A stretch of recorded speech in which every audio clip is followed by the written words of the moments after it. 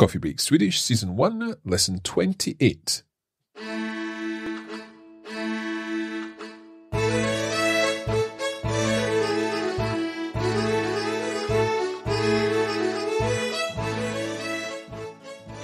Välkomna till Coffee Break Swedish. Jag heter Hanna. Och jag heter Mark. Hur mår du, Hanna? Jag mår bra, Mark. Hur mår du? Jag mår jättebra. What is on the schedule for today in this lesson of Coffee Break Swedish? Well, today we're going to talk about work and how do we ask somebody what they work with and how do we describe our work? Now, if this is the first lesson you've ever listened to, then make sure you go back all the way to lesson 1, where you can start learning Swedish with me. I'm the learner here. Hanna is our Swedish language expert, and you can follow the lessons all the way through to this lesson and beyond. How does that sound for a job, Hanna? A Swedish language expert. How would you say that in Swedish?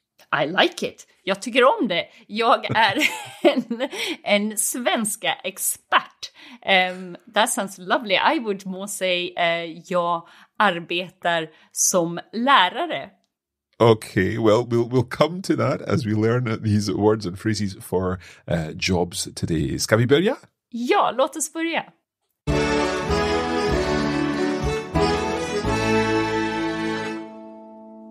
So we want to find out what somebody is doing for a living. And in Swedish you have two verbs that means to work, is jobba och arbeta. Do you recognize these two different verbs, Mark? Well, I think you said jag arbetar, and then you said a teacher or something like that before we started the lesson. But jobbar is new to me. Is that like from the English job? Yes, so you have jobba from English and arbeta from German. Ah, right, okay. And it basically means the same, so we can use them in the same way. It's just arbeta sounds a bit more formal, so I think we're going to use jobba in this lesson. Okay, so how would I ask someone, what's your job, what do you work as, or something like that? Well, we would use the preposition med, so jag jobbar med, and then it's the area of work, like you would say I work in. So let's say, jag jobbar med ekonomi. So you work in economy or finance or something like that?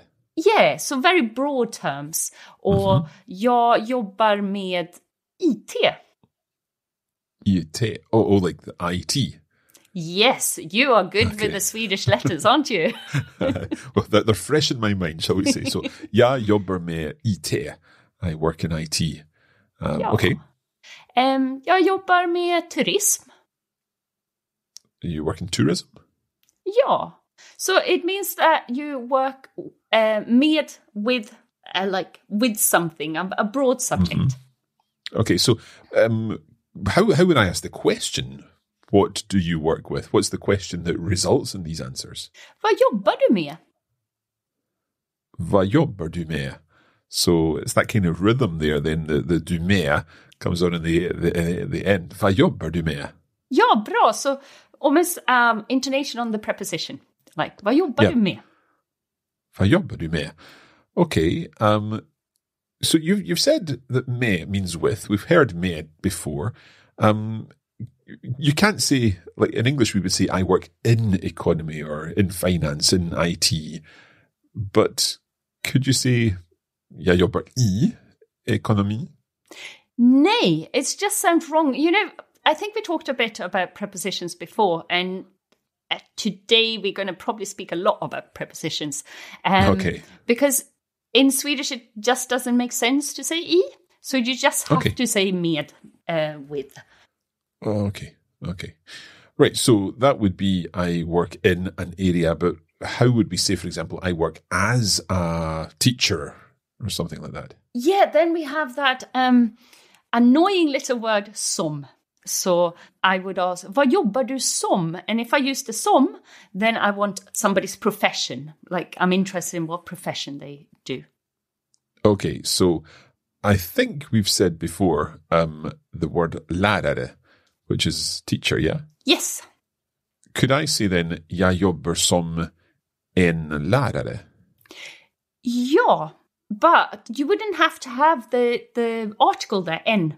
You could just say jag jobbar som lärare. Oh, right. Okay. I guess that's easier. So, jag jobbar som lärare. What would be some other jobs that I might do? Well, you can say jag jobbar som frisör. What would a friseur be? A hairdresser. like the French, friseur. Yeah, exactly. Okay. A lot of Swedish words are from French in a strange way. Okay, I don't know that I've got the technical know-how to be a hairdresser. I've certainly not got the hair to be a hairdresser. What else might we hear in terms of jobs? Jag jobbar som doktor, or you can use the word läkare. Right, so that's doctor, presumably means doctor, and läkare, is that the same? Yeah, so it's just another word for doctor, and I think it's useful to know in case you would need one, and that you recognize läkare as well. Läkare, okay, so not to be confused with lärare. No, I promise I'm really bad at diagnosing people. I'm very good at Swedish, not diagnosing illnesses.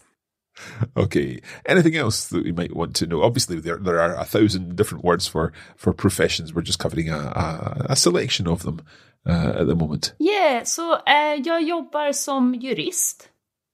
Jurist. Is that something to do with law? Yeah.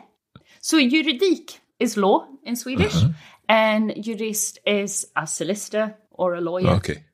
It sounded like the jury or something like that. That's where it was coming from there when the jurist. It sounded like I'm on the jury. I suppose a lawyer wouldn't be on the jury. No. What about my brother is an engineer? How would I say engineer in Swedish? Well, you might want your brother to change profession. Mark, it's ingenjör. Oh, right. Okay. Ingenjör. Jättebra. Okay. Could I say then, min bror jobbar som ingenjör?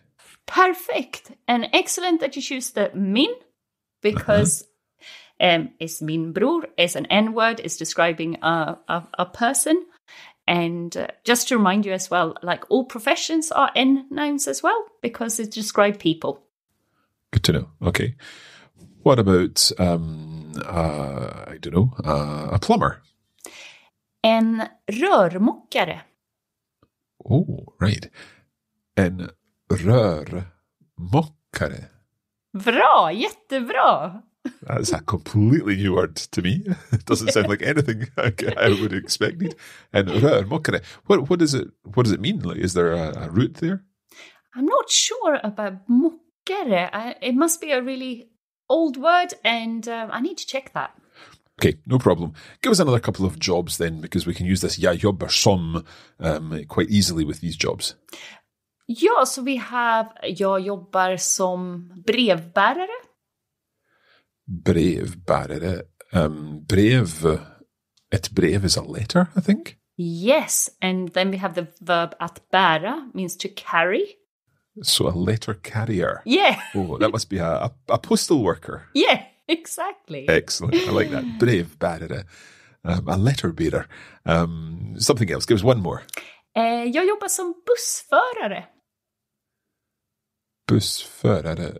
Is that something to do with a bus driver? Yes. So we have the verb föra, means to steer something. To steer. Oh, right. Okay. Bussförare. Right. Let's go through those jobs again. So we had hairdresser. Frisör. Doctor. Doktor. Or the other one? Läkare. A solicitor. Jurist. Engineer. Ingenjör. Then we had a postal worker. Brevbärare. And I think our last one was bus driver. Bussförare. Now, as we said, we can't go through every possible job, but what we can do is help you say where you work. So that might allow you to explain where you work, even if you don't know the exact word for the job you do, which of course you'll be able to find in a dictionary, no bother. So Hanna, can you help us with this? Yes, so we continue with, first of all, the question is, var jobbar du? So where do you work? Var jobbar du? Mm-hmm. var jobbar du? So we've so far had vad jobbar du med? Like, what's the area of work that you are in? Vad jobbar du som? What do you work as? And now, var jobbar du? Where do you work? Yes, and you respond to that. Jag jobbar. And now it's a bit annoying with the prepositions because depending on where you work, we can have a different preposition. So we could start with jag jobbar I en affär. Jag jobbar I en affär. I work in a shop. Ja, jag jobbar I en skola. I work in a school. Ja. And for some reason, we have a different preposition when it comes to jag jobbar på ett sjukhus. Well, a sjukhus is a hospital, but you say it's på ett sjukhus, so I couldn't say jag jobbar I ett sjukhus. No, and it's more, if we use I there, it sounds more like it's about being in the building, in the hospital building, but it's about your place of work. So we always use på. Okay, so what else might we use på with? Is it only a hospital? No. You can say jag jobbar på ett kontor. Would that be in an office? Yes. So in an office is på ett kontor. Or jag jobbar på en bank. I work in a bank. Ja. And when it comes to I och på prepositions, or you know this because you know so many languages, Mark, that prepositions sometimes it doesn't make sense. It's just we just need to learn them. So, for example, we just heard that is I en skola. If I work at a university, it's all of a sudden it's på. So it just depends how old the students are, and we say jag jobbar på ett universitet. Right. Okay. So I guess it's just the same way we have to learn the gender of a word, whether it's an N word or an ett word. We also should learn whether this expression uses I en affär, I en skola, or på ett sjukhus, på en bank, and so on. Ja, precis. Okay. What about if our listeners are not working at the moment and perhaps they're studying? How would I ask, what do you study? What are you studying? So we use the verb studerar, and then we have the preposition till. So vad studerar du till? Oh, right. So we can't just say vad studerar du? What are you studying? No. Well, you can ask that if you study an academic subject. So jag studerar svenska. Jag studerar engelska. Jag studerar geografi.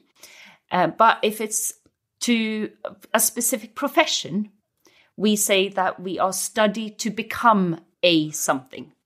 I get it. Okay. So, but we don't need a verb in there. You don't need to say jag studerar till att vara lärare. Nej, jag studerar till lärare.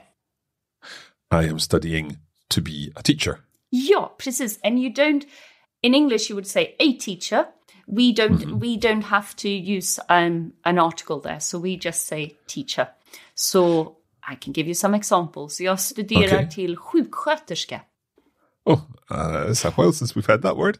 I'm studying to be a nurse. Have you missed that word? I have, yeah. Sjuksköterska. Jag studerar till journalist. Okay, jag studerar till journalist. I'm studying to be a journalist. Ja, jag studerar till förskollärare. Oh, that's new to me. So some kind of school teacher. First. Oh, is that like a nursery school teacher? Ja, precis. Så pre-school teacher, basically. Mm-hmm. Okay, förskollärare. Right. Okay, so we've learned about working in an area. We learned about working in a building or at a building with I and på, and we've also learned to say what you work as. Jag jobbar som, and now we've learned about studying. Yes, and maybe something important to remember with studerar is that we can also, you will probably hear the word pluggar, which is just a colloquial verb that we use sometimes. Pluggar? Pluggar. I don't know where it comes from, but a lot of you would use it if you speak among friends. It's very informal. Pluggar. So would you still say till there? So jag pluggar till sjuksköterska. Yes, you sound very casual that you are with your studies. I'm studying to be a nurse. Yeah. Okay, to me it sounds like you're plugging away at something. You're working hard on something to learn it, and you're getting there. That's the way I'll try to remember it anyway. Okay, let's take a quick break.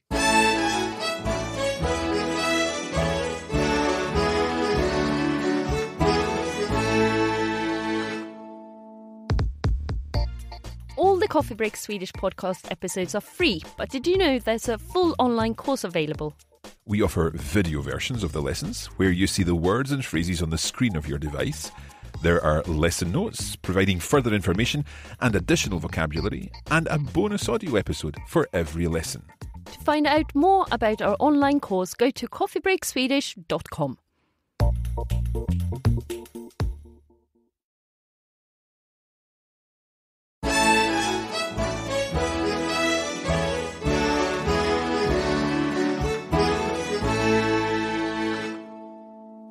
Okay, today we are talking about where we work, what we work in, what we work as.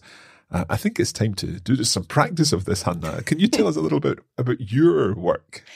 Yes, so jag jobbar med språkundervisning. Okay, språk are languages. Mm-hmm. And undervisning. Yes, so it's one of those like very long Swedish words that if we just chop up. So språkundervisning. So undervisning is just teaching. So language teaching. Okay, language teaching. Så jag jobbar med språkundervisning. Jag jobbar som lärare. You work as a teacher? Jag jobbar på ett universitet. And you work at a university? Ja, precis. Should we try and do the same for you, Mark? Så vad jobbar du med? I think I'll say jag jobbar också med språkundervisning. You put the också perfect where it should be, and good for you so that you just had to say this very long word again. Vad jobbar du som? I guess I could say jag jobbar som lärare. Bra. You just copy me here. What about I work as, well, I guess I own the company. How do you say I have my own company? Jag har ett företag.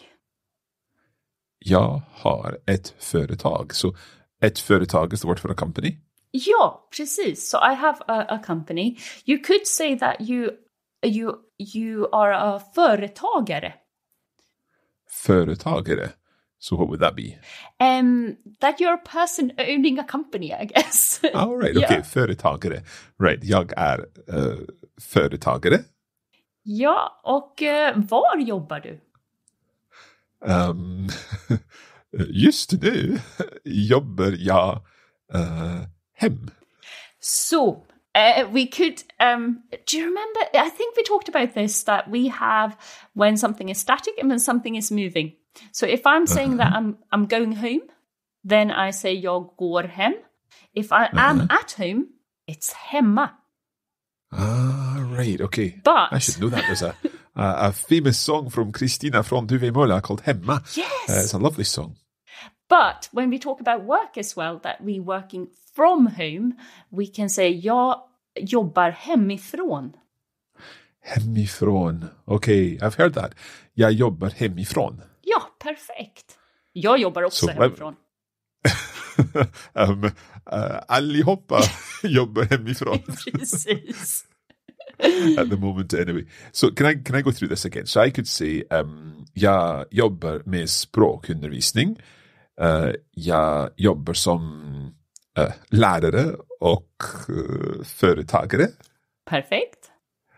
Och jag jobbar hemifrån. Ja, jättebra. So what we're going to do now is put all of this into practice with a conversation.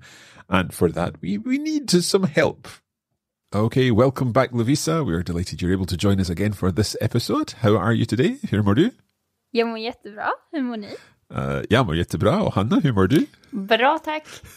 I think we've established that already. Good stuff. Okay, let's then get on with our conversation. Ska vi börja? Låt oss börja. Okay, let's have a listen to the conversation and see how much we understand. There's some new vocabulary in here too, but let's have a listen. Vad jobbar du med? Jag jobbar med barn. Jag jobbar som förskollärare. Jaha. Var jobbar du? Jag jobbar på en förskola inne i stan. Jaha. Trivs du? Ja, jag trivs jättebra. Jag älskar barn. Vad kul. Var jobbar du? På en hårsalong. Jag jobbar som frisör. Det är kul. Jag tycker om att träffa människor, men jag får ont i ryggen. Vad synd. Okay, that was quite quick. Let's have a listen again if you both don't mind doing this one more time. Can we take it again from the top? Vad jobbar du med? Jag jobbar med barn. Jag jobbar som förskollärare. Jaha. Var jobbar du? Jag jobbar på en förskola inne i stan. Jaha. Trivs du? Ja, jag trivs jättebra. Jag älskar barn. Vad kul. Var jobbar du? På en hårsalong. Jag jobbar som frisör. Det är kul. Jag tycker om att träffa människor, men jag får ont i ryggen. Vad synd. Okay, we're going to go through this now, talk about the language, talk about some interesting words in there. I certainly recognized quite a few words that we've covered already, but definitely some new things. Okej, tack så mycket igen, Lovisa. Tack så mycket. Och hej då. Hej då. Hej då.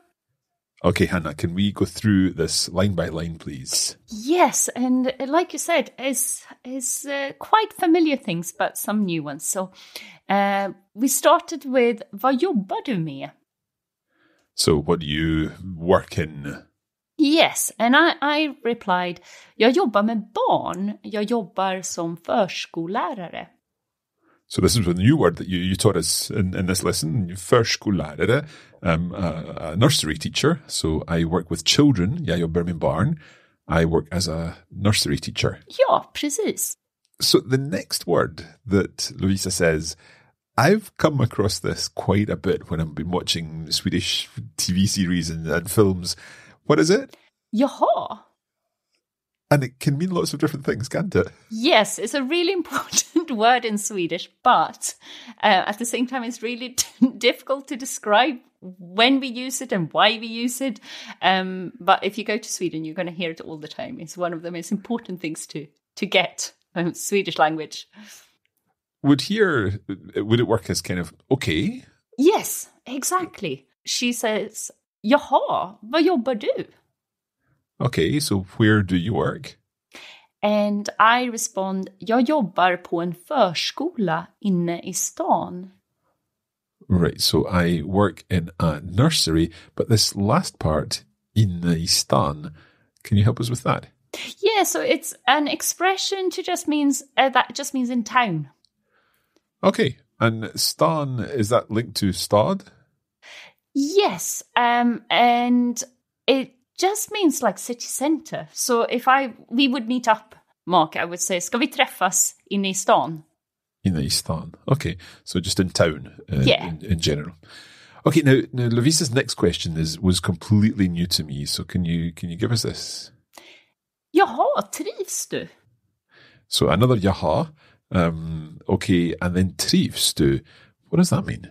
I think it's a really good expression to know because Swedish people use it a lot. Trivs just means literally to thrive. And it is something that we ask people if they enjoy their work. Or you can say if somebody have moved house, for example, we can say, oh, trivs du? Or somebody can say like, I moved to Sweden and jag trivs jättebra där. I really enjoy it there. So trivs is a good word to know. So just like, do you enjoy it? Do you have a good time? That kind of thing. Yeah. Do you feel comfortable kind of in the place? Yeah, right. Okay, I see. So your response to that was?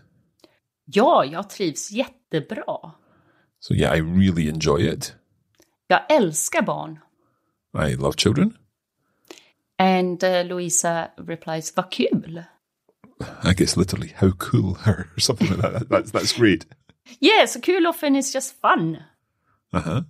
And then I ask Louisa, vad jobbar du? So where do you work? And she says, på en hårsalong. And we might not know that word, but the next one we have learned, så jag jobbar som frisör. So we know that she works as a hairdresser, therefore I'm guessing hårsalong would be a hair salon. Yes, exactly. You're such a detective. Okay, and then she goes on to give some more information about it. Yeah, så det är kul. Jag tycker om att träffa människor, men jag får ont i ryggen. Right, so they're cool, it's fun. But jag tycker om att träffa människor, so I like to meet people.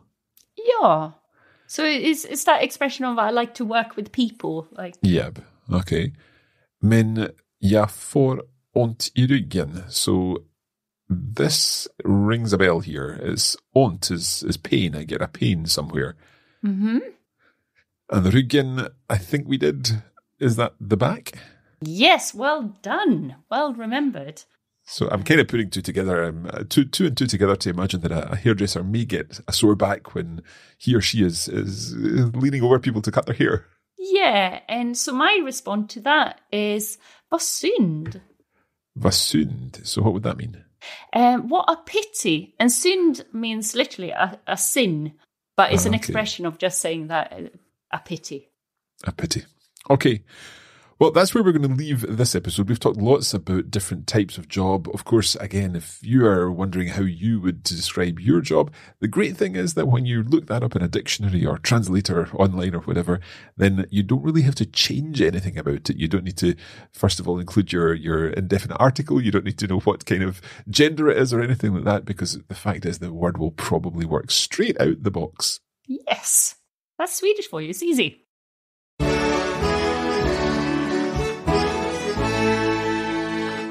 Of course, if you'd like to get more out of this lesson and access our video versions, our bonus audio materials that we're just about to record, and the lesson notes, then you can use the premium version of Coffee Break Swedish. You can find that at coffeebreakacademy.com. And you can find us on Facebook. Just search for Coffee Break Swedish. And we post regular content to help you build your cultural knowledge of all things Swedish.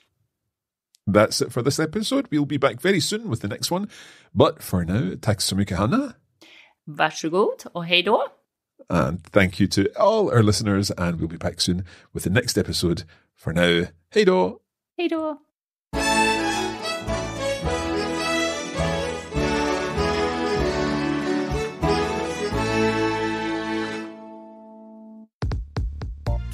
You have been listening to a Coffee Break Languages production for the Radiolingua Network. Copyright 2021 Radiolingua Limited. Recording copyright 2021 Radiolingua Limited. All rights reserved.